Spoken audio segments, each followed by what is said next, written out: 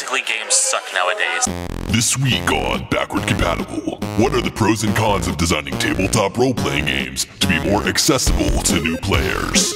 Plus, in honor of the 25th anniversary of the Sega Genesis, Jim devises a challenge to see who best remembers that classic console. The Backward-Compatible.com podcast starts right now.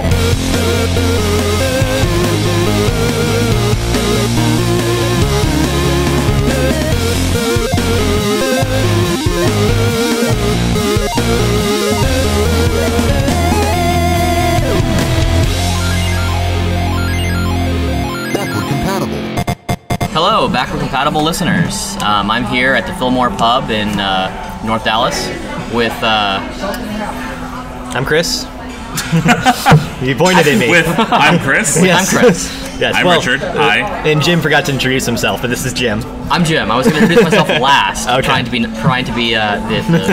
consummate host here. Fair enough. I'm the guy who skipped out on the last podcast. So Yeah, well, you had familiar obligations, and it gave us a chance to get Ben in here, so it's all I good. just hate that Ben guy. So. I'll help. We keep you guys out of the same room as much as possible. Yeah. Well, I'm Jim. This is Chris. We also have Richard. You can't use gestures. I can't use gestures? Okay. I'm pointing straight ahead. That helps them, right? Well, Yeah. the ninjas who are listening will be able to like hear the wind displacement from your hands moving and be able to tell where we're at the table and which way your hand was going. Alright. I didn't It's know we pretty had appropriate since we're playing through Strider right now. No, there you go. So ninja. He's not a ninja. He's a strider. There's a difference. I mean, come on. Is there really? He has kunai. yeah, it's, I don't know. Ninjas don't have really cool headscarves that kind of like flap behind them in the Well, I think the idea is that there's no such thing as ninjas, and so like it's a future game, so we had to call them something different. And no such therefore, thing as ninjas. it's a joke. Oh. Chris, don't walk home alone. Yeah, exactly. It's a good thing it's daytime right now. Although that's not going to stop them, I guess. So, anyway, I believe Jim, you got a game for us today. Yeah, actually, I have a game for us, a new game. This is the 25th anniversary of the Sega Dreamcast as of, I believe, What is that? Thursday. The 25th anniversary of the Sega Dreamcast. Hey, you mean Dreamcast or Genesis? Sega. Who's a what? The Sega Genesis. Genesis. Did I say Okay. Dreamcast? You said Dreamcast. Oh, okay. It's like, well, of course it's not the 25th anniversary. We're coming to you from the future. No, of the Sega Genesis, yes. Also known as the Sega Mega jig is Drive. And I believe it was as of Thursday. So in honor of that, we have a short game that I have for us, and I'm going to read off parts of the story synopsis from the game manuals of different games. Now, these are directly from the manuals. Directly from Back the when manuals. these manual things actually came in game cases. Yes. They still do, technically. Back in the days when the manual was less technical information and more cool, badass backstory. Yeah. Sometimes it had very little to do with the actual game itself. Man, when I would like get a new game but I couldn't play it when I got it, I'd take the manual. I did the hell yeah. exact with same me. thing, dude. Or if I was really into Yeah. the game, I'd buy the strategy guide. And you'd bring the I guide to school? I'd read the guide cover to cover. Yep. And then like eventually play the game like 2 weeks later. Basically, games suck nowadays. Yeah, or like during Christmas, where you'd get a free game, you'd get a gift game, Yeah. and you'd open it up and you'd want to play it right away, but your family is like having Christmas meeting time and Whatever. dinner and a whole bunch of BS, and it would be considered rude if you used up the television to play a game. So you pull out They the just don't manual. get it. Pull up the Parents don't manual. get it. Yeah. Well, with Parents the are so uncool, man. Ever since the Wii, though, I've actually been able to like get people to gather around the Wii for playing stuff. So I mean, it's all good. But anyway, All right, so tell us more about this game that Chris and I are going to fail horribly. Okay, so here's how the game works. So I'm going to be the host, and I'm So going. it's just us It's embarrassing just you two. ourselves. Yes, it's just us. you two. And well, someone has to be the host. Fair So enough. I'm going to read off descriptions of story synopsis from different games. They may or may not be from the Sega Genesis. I'm going to ask each of you in turn. If you can tell, first you're going to tell me, is it from the Sega Genesis or not? okay. Then, regardless of your answer, if you are correct, you get 1 point. Regardless of your answer, I will ask the other person involved what the name of the game is. If they get it right, they get a point. Okay. If they get it wrong, I'll go back to whoever I asked the original question to, and they have a chance to steal that point. Do we have to answer things in the form of a question? No. Mr. Trebek? No, it's not. What is Sonic the Hedgehog? Sonic the Hedgehog will not be one of the choices. I can go ahead and let you know right now. Don't make that guess. You It's just too took away obvious. my advantage. I will say these I did not choose super obscure games. These are relatively well known. Even more embarrassing. Yeah. I don't know them. Yeah. These are relatively well known. That being said, if you have a general understanding of the game and you hear the story synopsis, it might not make any sense to you. That's part of the fun. Cool. Some of these have multiple choices here. Oh, wonderful. Yeah, multiple like excerpts. All right, let's do this then. Okay. I'm gonna start right off the bat with one that is particularly weird. Again, may or may not be from Sega Genesis. It could be from another system. These are all from somewhere. Okay. Okay. Tricky bastard. So no fake descriptions you wrote. What I will say is that I didn't, and listen to me carefully, I didn't make any of these up. Okay. So, they exist. That's all I'll say. Take that as you will. Okay. Okay. I will start with Chris. All right. Because you have both the alphabetically, the closest first name and closest last name. Oh, there you go. Racist. Yeah, it is. It's namist. Literist. Alphabetist. Okay, here we go. We always have to find an order for something. All right. Direct quote. Goodbye, world peace. Mr. Big, the psycho mastermind of crime, is wiping out love on our planet. He and his goons are kidnapping every child on Earth. Mr. Big plans to brainwash all these innocent children and turn them into slaves. Back when games were so innocent. Games were innocent, yes. Is Mr. Big the actual name of the villain, or did you make is that like a replacement? If I replace, in some of these, I replace the name of villains and heroes with this game's hero or this game's villain. Okay. I chose not to with Mr. Big because it's the first question and because I think that y'all won't know anyway. Okay. Thanks, Jim. All right, so I'm gonna go ahead and say yes, it's a Genesis game. Is that what you're saying? Yes. Okay, this is a 50-50 chance. Very hard. Yes. You are correct. It is a Genesis game. You get 1 point. All right. Now it goes over to Richard. Now, Richard, if you have a choice here, you can either guess the name of the game, and I'm gonna make it on the fly change because I can't as the host. You can guess the name of the game. If you're correct, I'll give you 2 points. However, if you want, I can read the second clue, the second excerpt from the game, and then you can still guess the name of the game, and you only get 1 point over. Ah, interesting. I'll take the second excerpt because why not? Okay, second excerpt. All right. Mr. Big is the ultimate bad guy, and no one knows how to stop him. Oh, excuse me, how to stop him! Exclamation point.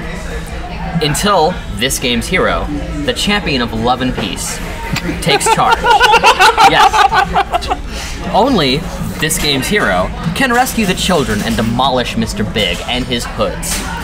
To do it, this is your big key, your big clue. This game's hero summons his star magic, the superpower sent to him on a shooting star.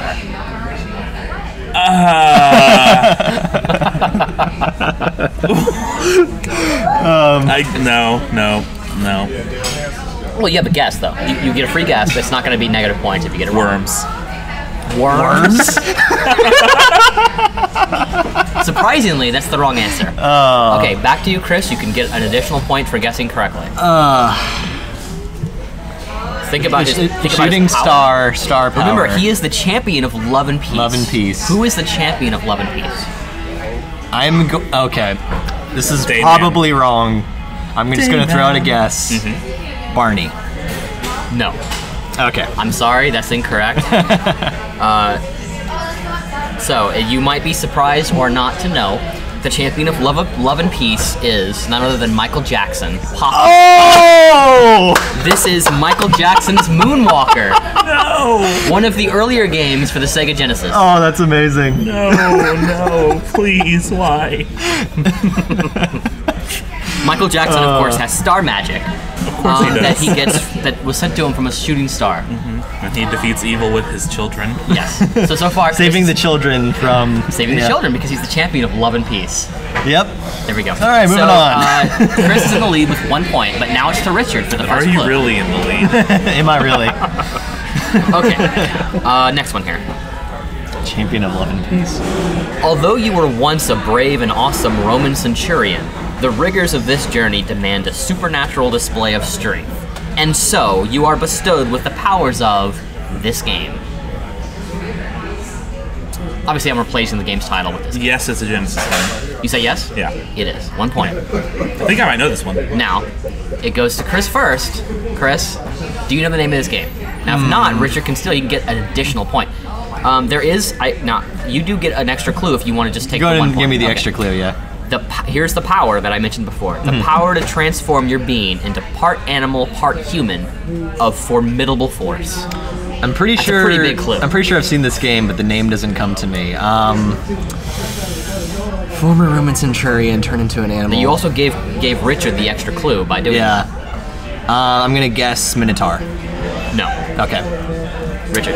Well, now I don't know it anymore. Really? Yeah. Oh, this is a pretty obvious one. When you read the first one, I thought it would be, I might be getting this name wrong, Ghouls and Ghosts or Ghouls and Goblins. But when you said neither. Yeah, when you transform yourself into something, I don't know about that one. Altered Beast. Oh. The most well-known. Yeah. Very common. And Minotaur's Trying to Greek keep these anyway, easy so for you. yeah. Yes. Anyway, What character do you play as in Ghouls and Goblins or whatever? The name? Oh, geez, I can't think of the guy. No, but I mean, aren't you like a Roman soldier or something? Or am I crazy?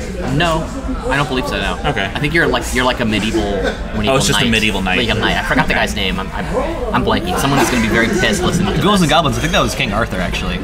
But You're right. Oh yeah, I think you're right, of course yes. it is. He's a Marvel character. You're right, it Yeah. is. Or Marvel's Capcom character. Yeah. It's a Capcom character, not Marvel. Yeah, I know, but I mean, He he's fights in his NBC. boxers, which is Right, us. yes. Yeah, no, I should know because I play NBC. Yeah, no, you're totally right. He is an NPC. Yeah. Cool. All right. Okay, cool. So next one, we're gonna go back to Chris here. Next one. Yeah. Like, I was cruising on my bike with the map to Hip City sitting pretty in my saddlebag. Then, talk about a drag, me and Eugene raced out from a speed trap to snap up my map. That rat took flight in his rickety crate and scattered my map all over the United States. I hope I read that correctly. I applaud you for attempting to rap. I did my best, and that actually is part of your clue, by the way. Yeah, the way yeah. that I read it. I think I know what it is. I'm gonna guess not Genesis. You're gonna say not Genesis. Right. You were wrong. It is a Genesis game. Okay. Richard, do you want to know you want to guess the name of this game? I'm gonna need the other clue. No. You need another clue? Yeah, for sure. This is not much of a clue. I'll be fair. Oh, great. Now me and Eugene's hunting me down as I search town to town until every shred of map is found. And when I snag all 10, I'm back on track to Hip City again. Wait. Now remember, Genesis is out in the mid-90s. Wait. Early to mid-90s. Is this the Cheetos game? I'm gonna give it to you. I'm gonna give it to you. You're correct. It is Chester Cheetah Wild Wild Quest. Oh my god. And I will give it to you. As the co-host, I have that ability. Out of curiosity, was that multi-platform? I don't think so. Not this one. Okay. There were actually two Chester Cheetah games. Okay. I can't believe I got that one. One of them was multi-plat, and I believe this one was a Genesis exclusive, but I'm not 100% Because I'm pretty sure I remember there being a Chester Cheetah game from Super Nintendo. There was, but I think that was, I forgot the name of that one, like Cool It's a Cool different one, something. okay. Yeah, and it was, I think that one was not, that one was on both Genesis. I think this one might have been Genesis and Game Gear. Gotcha. Okay. Cool. Okay. All right, next so, right now we've got Richard in the lead with 2 points. Damn right. Chris with 1 point. And now it is, I believe, Richard's turn. It is Richard's turn. Awesome. Okay. Time for God, I'm the dominance. greatest. You are. So far, you're doing pretty well. I'm the best. Game number 3. Now remember, whenever I say things like this game's hero, that's of course not the game. That's me replacing it. This game's hero is no ordinary father, and neither are you. With the perfect wig, a little makeup, and a dress for all occasions, you are this game's hero. Free to be the woman you never knew you could be, this game's hero needs your help to create a whole new family with his whole new life with his entire family. I think I might know what this is. I'm just gonna say no, it's not a Genesis game. You're right. 1 point. Okay. Now, Chris, I'm disturbed. where is this from? This is Doubtfire. You got it. Yes. Oh no. So, Richard, you're still in the lead with 3 points. Chris, Actually, we're that's tied 2. because I just got 2 points. You're right, you did. No, but I got Good another point, so I'm at 4. No, you're at 3. You got 1. You had 2 before. You had got 2. You're at 3. Now you're at 3. He's right. He's right. He didn't ask for the second clue. He's right. So you're totally right. Thank you for reminding me. Awesome. So you're tied at 4. Or tied. Tied at 3. 3. Yes, tied at 3. Cool. Sorry. All right. We're definitely not master students. All right. So shall we call this the final round? Final round. All right. Final round. This is for all the marbles. All the Let marbles. me pick I've got 2 different choices. All the here. marbles. Okay. Isn't that a luxury resource in Civ? That's just marble, I guess. Oh, jeez. Both of these are relatively hard, but that's fine. We're gonna go ahead and do this, and I believe it's up to Chris. Okay. So this is gonna determine. Okay. Yes, it's gonna. It's gonna determine quite a bit. Okay. This game's villain. Notice how I wasn't able to say his name. Right. Which means that might tell you a clue. Okay. This game's villain, the leader of a band of swashbuckling space pirates, is terrorizing the galaxy. You must pilot the only remaining Milky Way attack craft into combat to stop this game's villain and his buccaneers. Milky Way attack craft. Buccaneers. Milky Way being the galaxy, not Right. not a type of spacecraft. Right, not to right. confuse you. Sure. We have to be specific on this. Yes, very specific. Is it a Genesis game or not? This point might be crucial to victory. Now remember, these could be I'm games from other torn. systems too. I'm torn, yeah. I'm gonna say not Genesis. I'm sorry, you get no point. It is a Genesis game. Okay. Now, Richard, I can give you an additional hint related to the game. Yeah, I'm gonna need it. Okay. Wouldn't matter anyway. Either way, you just get you win with a That's point. true. I just need the 1 point. This is not specific. This is okay. You are a Zig type starfighter in this shoot 'em up, also known as shmup. The part from the manual is the Zig type starfighter. There is an additional clue I know this, as I part know of this, as I part know of the breaker. this, I Now, know Chris this. believes he knows exactly what it is. I still don't know. You still don't know. But take a guess though. It's a free guess. Zigzag. No. I mean, I thought about it for a second, but no. Zero Wing. You got it. Yes. Chris got it. Chris Victory. wins. It was Zero Wing. Take off every Zig. Zero Wing is the famous, poorly translated. You have no shoot 'em chance. up. Take your time. Yeah. All your base are belong to us. really? All your base belong Never to actually you, played Richard. that game. It's actually not bad. It gets a bad rap because the translation from Japanese to English is hilariously bad. Gameplay wise, it's a decent game. Like, It's got really wasn't good that the one sound. where like you could like suck in meteors and shoot them out at people? I think so. Yeah. So. It's a pretty interesting game. It's shoot 'em up. Okay, so Chris wins with I believe 5 points or 4 points. 4 points. Yay. 4 to 3. Yay! 4 to 3. Close game. I barely edged out Richard. Woo! All right. So speaking of anniversaries, I believe Still our can't believe I got the cheetah game. I believe our main topic for today was going to be tabletop role-playing games. I wrote about this in one of my feature articles. I also have 1 or 2 quick thoughts about it. Chris is kind of the tabletop role-playing guy of our group. In a way, yeah. Although what's funny is that I probably have like the least amount of experience years-wise compared to you guys. Yeah, but I mean that's kind of like, aren't you doing that as part of your master's thesis? Is like a role-playing system? It plays into it. Yeah. Yeah. It's not exactly, but same big deal. And So- we're all currently involved playing a tabletop role-playing game as Where well. I'm the most awesome character, obviously. Obviously, yeah. We just Not finished. Jim, the ninja. We just finished the Jewel of Yavin, which is a adventure book for Edge of the Empire, Star Wars. Really cool system. I think we all really like it. What I really like about it myself is that while it does have a lot of different combat mechanics and different skills and stuff that play into combat, they have different classes that are actually dedicated to non-combat sort of roles. Right. And so you can actually get through the game without having any muscle. And especially in this adventure book, like they don't throw ambushes at you every 2 seconds. So like our group was like, I was a politician, Jim was a doctor who doesn't like to kill people. But he can. Yeah, he can. He just chooses not to. Yeah. Well, it's more like I can incapacitate them with pressure points. Yeah. He's a ninja. Yeah, he's a ninja with shock gloves. And then Richard is our hacker who is completely incompetent in combat, as we learned from fighting the security droids. Yeah. Would you like to tell that story? Because that's a pretty great story. Not particularly. So, well, there might have been this droid that was like hundreds of years old and covered in dust, and my character got into an epic shootout with it in a long hallway where I think about 10 blaster shots were fired and everything but the droid was hit. Yeah. And I almost died. And it was between both of y'all were missing though, because Yeah. the droid Yeah. was terrible too, but you were also equally bad, and neither of you could hit each other. It was great. It was like 2 stormtroopers in a firefight. Yeah.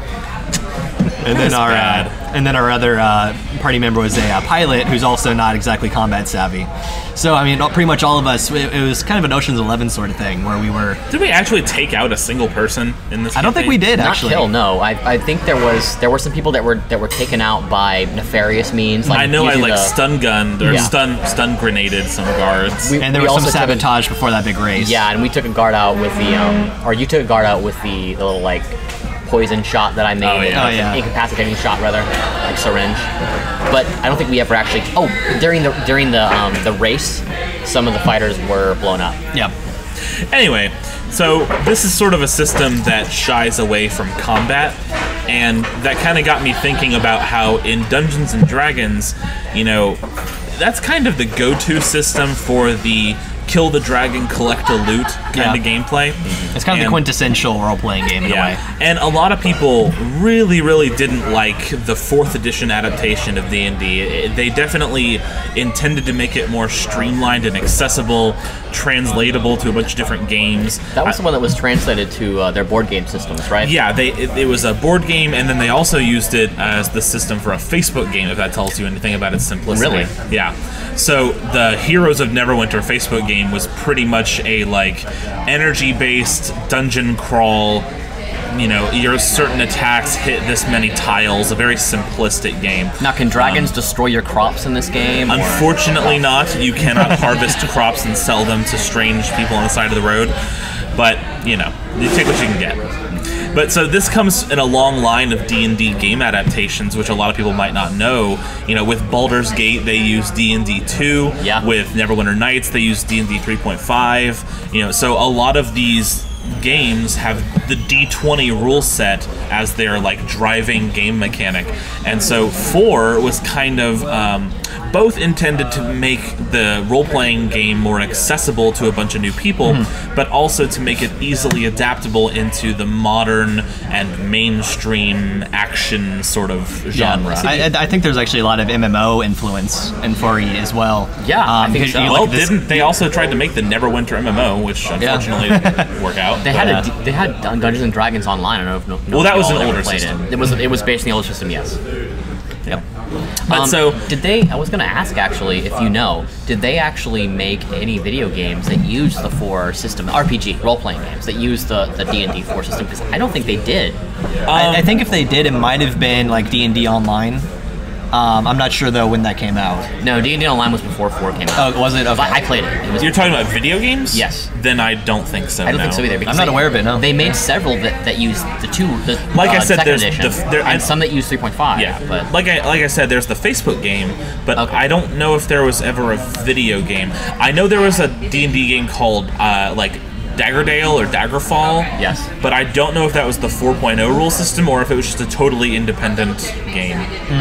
My guess would be that it wasn't 4E, but I'm not sure. I actually have played it, and to be honest with you, having played both 4E and Daggerfall, if it was based specifically and trying to emulate 4E, didn't do a good job of proving it because I never really felt like it was doing so. I'm pretty sure I played it a little bit, and I'm pretty sure it's an entirely independent. That's the impression I got too. But so, you know, we're talking about this today because the D&D 5th edition recently launched, and Chris and I actually, and I think Jim might be joining us after this podcast, we're going to head over to the local comic book shop, Madness Games, and we're going to, at least I'm going to roll up a character. They like you to roll up the dice in front of them, and they'll put your character into their online system, and then if you travel to any cons or you play in any D&D, you know, encounters events at any comic shop, they can pull up your character sheet, and so it's just kind of like the new Friday Night Magic for D&D players. Which I think is really cool because it's, you know, kind of establishing, D&D is probably the most pervasive RPG out there. Yeah. And so this makes it so you can play with literally anyone who plays D&D. Right, and so really I cool. think one of the cool things about this, and, you know, even though I personally wasn't a fan of 4th Ed, I like the whole accessibility angle that they're taking with this, you know, and I'm the kind of RPG player that, I don't know if you guys have played such systems, like Pathfinder is a more common one. I know a lot of people have played I've Pathfinder. heard of Pathfinder. Pathfinder was based on 3.5, wasn't it? Right, it's colloquially known as like 3.75, you know, like that's what people call it. And then there's like Hackmaster, which is just like taking the D&D 3.5 complexity to a ludicrous level. The thing with that I find interesting about Pathfinder is I know that they made some Pathfinder, at least one Pathfinder board game. And, did they? Yes, and I was actually, because I've seen it in stores, but I've never played it. I was curious if y'all played it, and if it tries to adapt the 3.5 rule set, well, I call it 3.5, the Pathfinder rule set, to a board game space, which almost seems like if they were able to do it, it kind of spits in the face of D&D basically feeling like they had to make the 4E system more simplistic in order to translate it to board games. I feel like if they did do that, and I don't know if they did or not, But my thought would be that if they did that, they're basically trying to have a more sort of like action-oriented, sort of like here's an encounter that's happening in a space that we've pre-planned. It's basically like a pre-made encounter in a sense. Whereas with the D&D board games, I think the idea is that like you can actually take your D&D 4e character and have that character be in these board games. And they were meant to be, you know, board games, meaning relatively accessible. You know, modern board games tend to be like, you know, quicker and easier to pick up, easier to play. They try to sort of embrace the fact that, you know, computer games can be very simulationist. Board games have to be a little bit more sort of socially oriented, easier to get into. Not that all board games are super simple, but I think they try to. God, I know that's not true.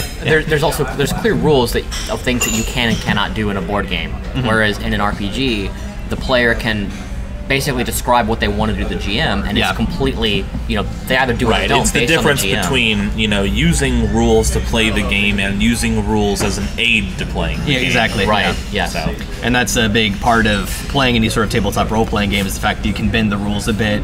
You know, I can say I want to try this crazy thing that's not even mentioned anywhere in the book, and the GM, because he's a human being, can sort of say, okay, well, what we'll do is we'll have you roll this dice in this way, and you have to beat this number or something like that, or however they want to translate it. And then if you succeed, and, you know, you just had this thing that wasn't supposed to be possible in the game just happened. Right. Yeah, I mean, there's definitely, for anybody who's played RPGs for a number of years, you've probably had that really satisfying moment where you just rolled like 3 20s in a row and some insanely miraculous thing happened, you know, or you just roll terribly like some people. The opposite. Well, speaking ones. of miracles, and I remember one of our Burning Wheel campaigns, you were playing a super powerful wizard.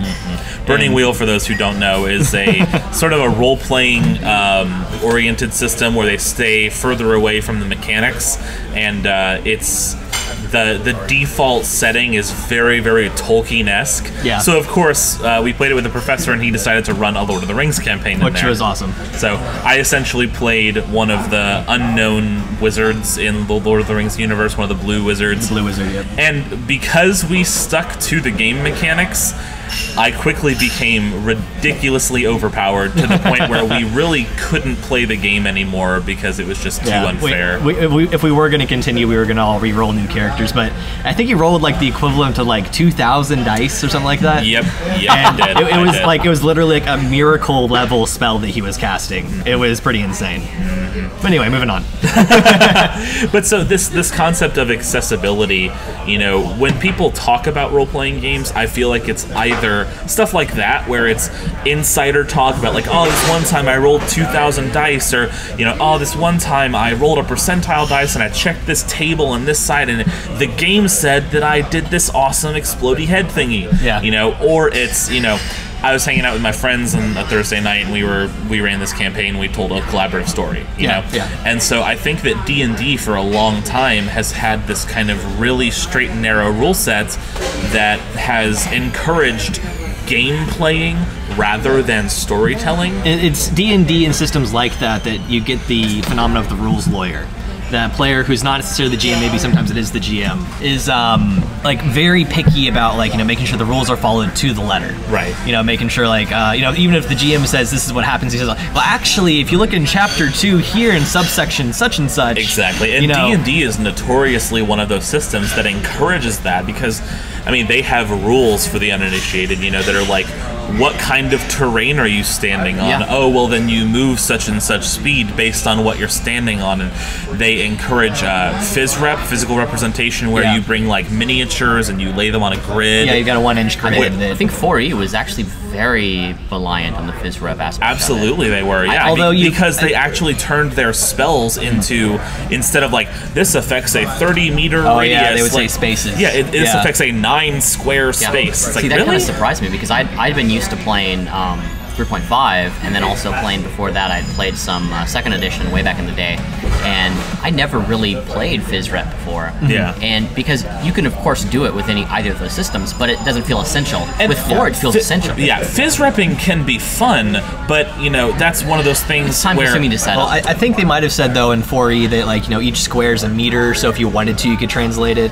Yeah, but it just doesn't work that easily. Yeah. And Trying you to know, do the math in your head is kind of... And so with 4E, D&D, they did this thing where they tried to make it really accessible. Wizards really wanted more people in the D&D IP. They wanted a younger audience too. Yeah, and yet by doing that, they ended up creating a system that was super rules heavy. Right. You know, so it's like, well, maybe if we simplify it and turn it into more of like a modern thing that you might see in a game, more younger people will play D&D. We'll get new, fresh faces at D&D events and whatnot. Yeah. But then because of that, they turned it into more of a game and less of, you know, the traditional role-playing experience. And they pushed some of their traditional fans over to Pathfinder, which tried to sort of expand from 3.5, which was so popular among D&D enthusiasts. And, you know, I don't know how many of our listeners, if, you know, of all 5 of you, play role-playing games, but, you know, one of the common misconceptions is that you're either playing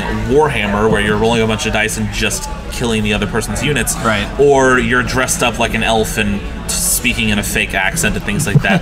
And really, both of which are fun. Yeah. Yes. But really, it couldn't be further than the truth. I've been playing role-playing games since I was in middle school, and I have never, and I mean never, in a group of role players encountered somebody who actually role plays like that. Oh, in sure. a Yeah, casual setting. Pretty much like everyone I've played with too, and I've been doing it, I think, again for less time than you guys have. But like, you know, pretty much, if I do have anyone who actually like role plays, like tries to stay in character, it's not super serious. But most people actually want to say my character does this. Exactly, and so it's like, you know, there's a real emphasis not on the role-playing aspect, which is, you know, it's important but not really that important, but it's the collaborative storytelling that's really, really important. Right, and that's those are the moments you come away with. I think. I mean, there are times when you can have stories from D&D where it's like, oh man, like we were down to like 2 HP and we were trying to kill this dragon. I needed to roll a 19. I rolled a 20 and I crit, and like, you know, and this big moment. But it's still based on the story, I think, because it came from the fact that you guys were down in a pinch and you pulled off something miraculous. I was gonna say, there's also this really fun moments where you feel the opportunity to go against what the GM wants to do. Absolutely. And it's very fun. Absolutely. I've played games where you know he wants you to say go to a certain area to get information from someone, and instead you decide, particularly when I'm playing as an evil party, which I've done in multiple games, where you're like, well, you know what, we want to just go rob random people, and coming up with different creative ways to rob people, disguise ourselves as other people.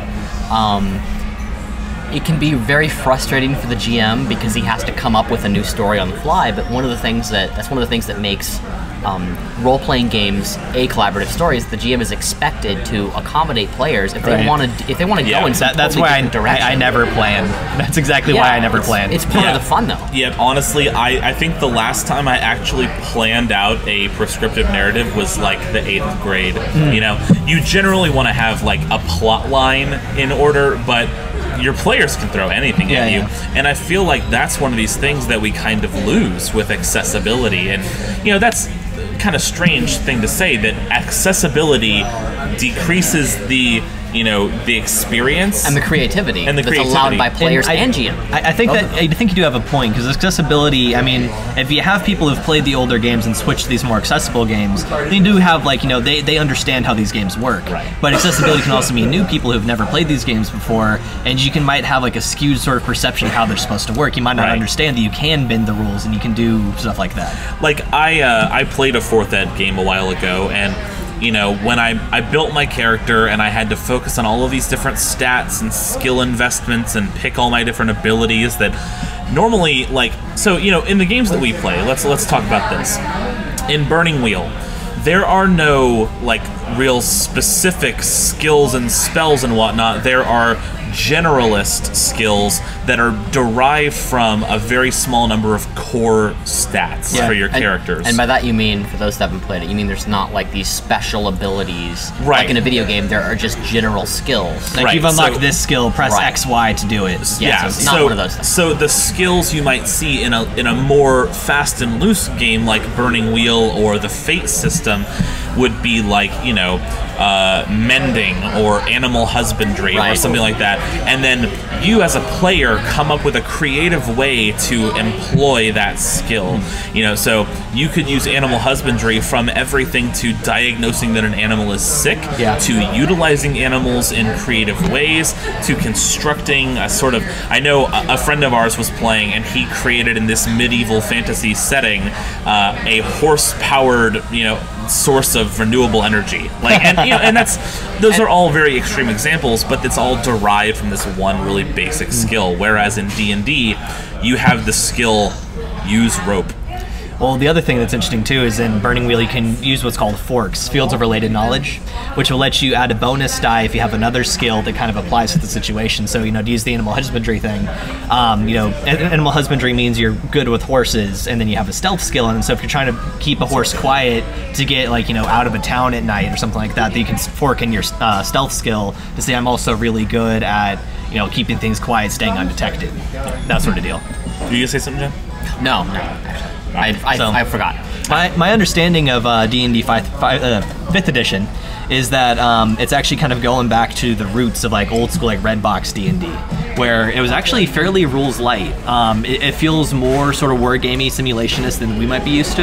Yeah. But it was pretty much like you have a few stats, everything basically is derived from those stats, and most of the game really comes down to strategically thinking through, like, okay, I'm in this room, how do I explain to the GM how I'm getting out of this room? That sort of thing. Did you all play? And it came out somewhat recently. It was meant to be a reimagining of the D&D 1 first edition rules, and I want to say it was called Sword and Sorcery. It was meant to be the. And I'm actually looking it up right now. Okay.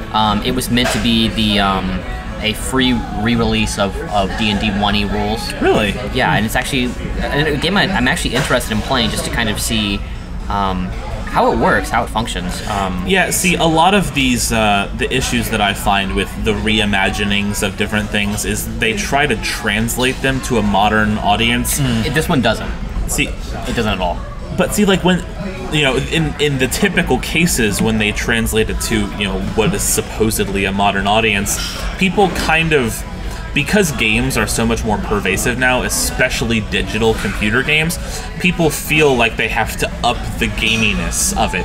When in reality, doing that is so restrictive to what I would say the defining factor, and something that you kind of touched on in your feature article, is that role-playing games are by nature procedurally mediated, you know? Yeah. Whereas, and in games, you know what, and of course I love the hell out of games, so this isn't like a fault on their part. Oh, for sure. Yeah. They are very restrictive, linear or branching narratives. Yeah. You know, whereas, you know, if you bring a host of mechanics and you have to follow these rule sets and whatnot, you suddenly severely limit your players. Yeah, I'd agree with that, for sure.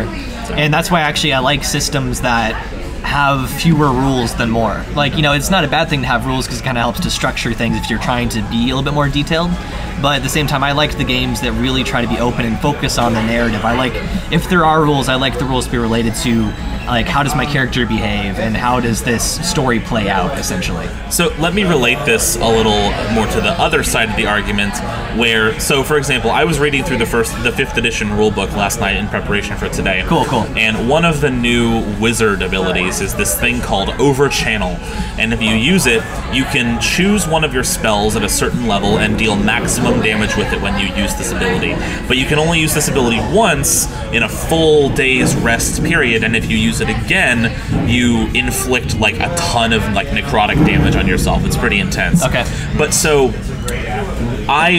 my first inclination was, why does this need to specifically be an ability, and why couldn't the player just tell the GM, hey, I want to try this thing, I want to tax my character's magical ability to this point where I want you to roll damage against me, but I also want you to let me do this really powerful thing. Right, yeah. Oh, fire department's going by. It's almost like a negotiation between the player and the GM. I think the reason that they had to make a rule for it is because most players will want to get away with as much as they can with no cost. Well, and but then there are players, if you come into it with the right mindset, where if you can basically negotiate with the GM, say like, hey, I want to go above and beyond here, but in exchange, I'll let you tax me if I fail this roll. But there's also, you know, I sort of want to try taking the opposite side of this accessibility argument for a second. Sure. And a lot of these new players that are first, you know, they're coming to the systems, they're brand new, how do they know to do these things? How do they think to have their characters do more than just a list of skills? Yeah. Because, you know, when you play a video game, your wizard knows fireball, lightning bolt, etc., etc., Right. but they might not necessarily have an ability like overchannel or in the same contextuality of overchannel. Well, I think as long as you explain to the players up front that, or you try to imbue the sense of role play, like you're actually there. So you encourage the players to think. Let's say you have a lightning spell. How might you use that lightning spell to benefit you? Well, sure, you can shoot them directly with lightning, but let's say they're standing in a puddle. What if you shoot the puddle? That should conduct the electricity throughout to anyone that's staying in the puddle, and therefore you're able to affect everyone with that lightning spell instead of just one person. Yeah. So it gives you an idea. And there's of, like, sometimes when video creativity. games will give them ideas like that, like BioShock had that with their lightning stuff. But I think, you know, the question that you're asking, Richard, is you know, kind of like, how do we teach them how to role play if they never role played Right. before? Because and part of that, I think, is mentorship. I think, you know, if you're playing with someone who knows it, but also, and I will say that some RPG systems I've seen actually are good about saying, hey, this is a part of what role-playing is you're allowed to break the rules a little bit, or you're allowed to be creative. Although, that being said, I don't think a lot of them really do more than just mention that, and so they don't really, like, imbue the players, like, I don't know if that's the right word, but, like, really, like, give them the sense that, like, hey, this is how the game is played.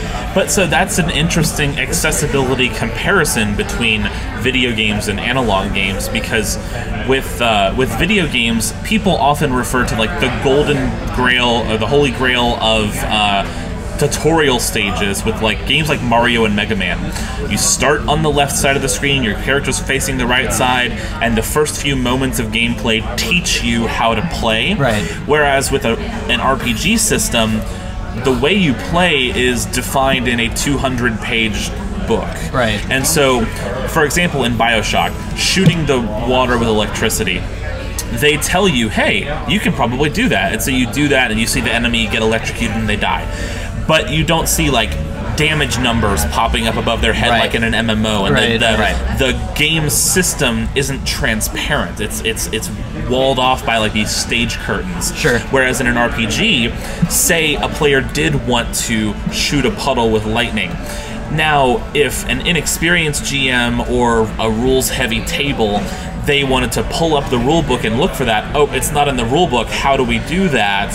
You know, that's something that either a GM would have to come up with on the fly, or if you're playing a super rules-heavy system like Hackmaster, they actually do have tables for everything like that. I mean, Hackmaster has tables for how much damage you take when you pee on yourself, literally. I mean, I would think that would come down to a GM that understands that the way that electricity might work if you were able to channel electricity into a puddle, and should probably just, for example, apply whatever damage you might do to one player to everyone in the puddle. Right. So you don't have to make it super complicated. There are make, pretty simple solutions. Yeah. I agree.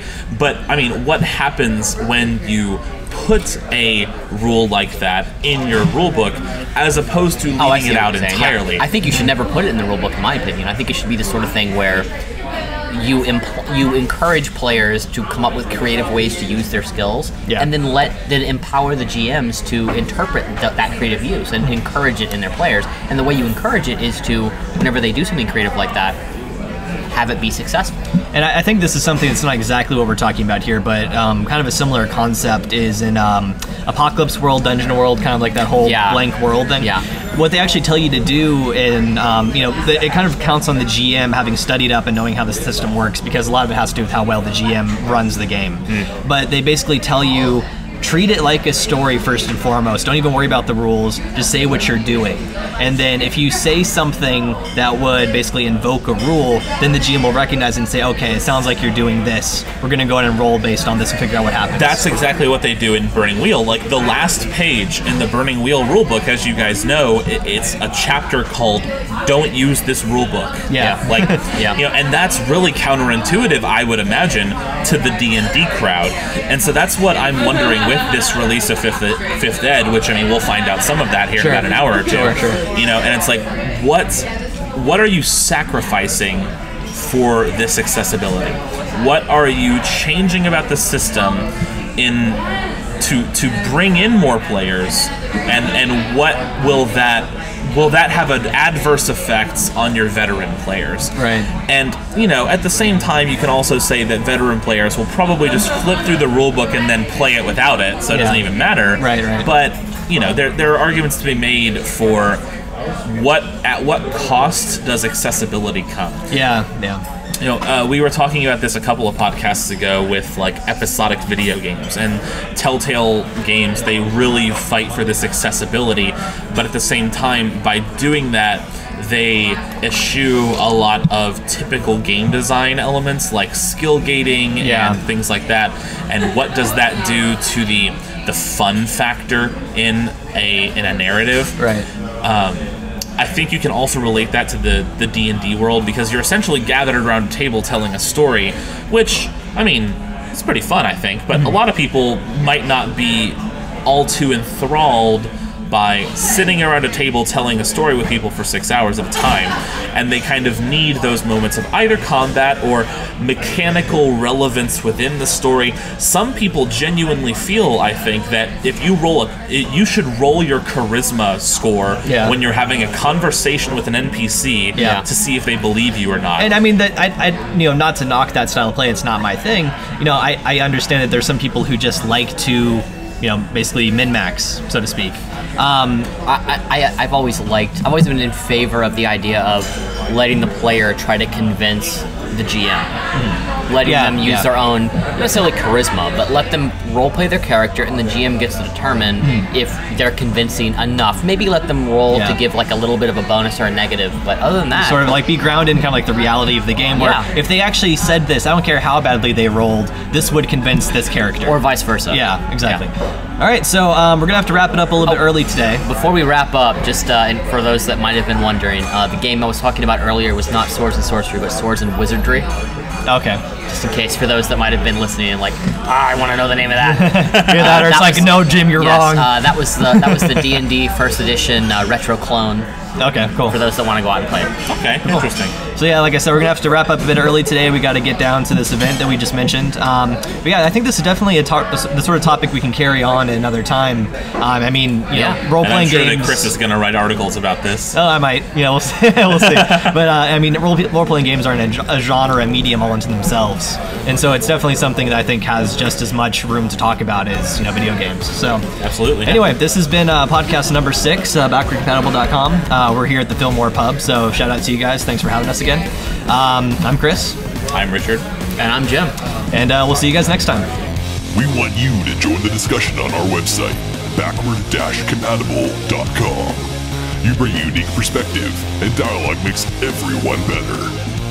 Leave a comment in our podcast section, and if it's good, one of the crew members will respond to it. This time, let us know which RPGs you think are best for new players, and how well they teach the unwritten rules of role-playing. Thanks for listening. Until next time, stay compatible.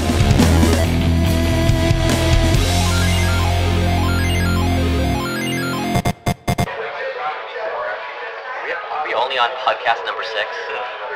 Wow. Feels like we've done more. Yeah. We'll leave this part in. Feels like we've done more. Damn it. All right, 6 podcasts. Number 6. I guess we have only done 6, actually. It's been more weeks than that. It's just... It's because we had to skip a few for other things. You can stop at this point. Can we stop it? We can.